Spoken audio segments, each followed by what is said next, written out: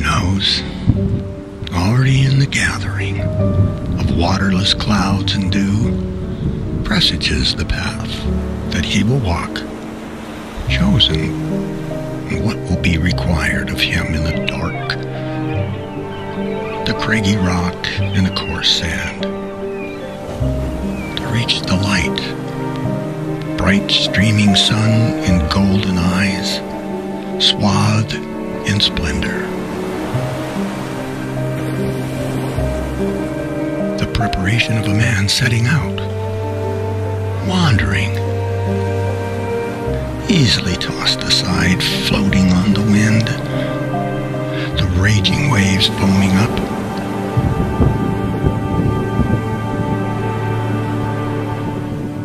For a moment he is bare before the light.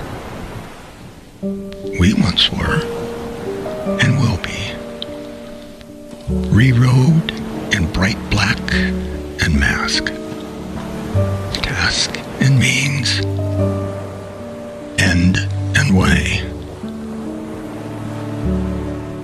Oh, I pray that he will live, always,